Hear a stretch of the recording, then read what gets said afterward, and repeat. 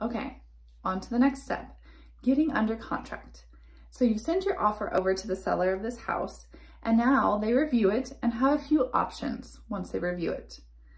They can choose not to respond to you, they can negotiate with you, or they can just accept your offer as is.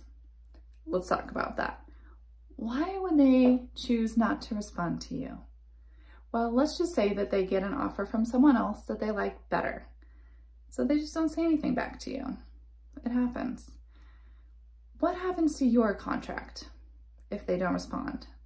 Well, it has an acceptance date and time deadline, so it expires shortly thereafter when the seller doesn't sign it. Okay, so what's the other option? They negotiate with you.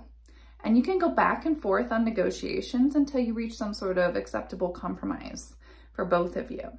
And if you don't find a good compromise and you're not happy with the way the contract's going back and forth, you can just walk away.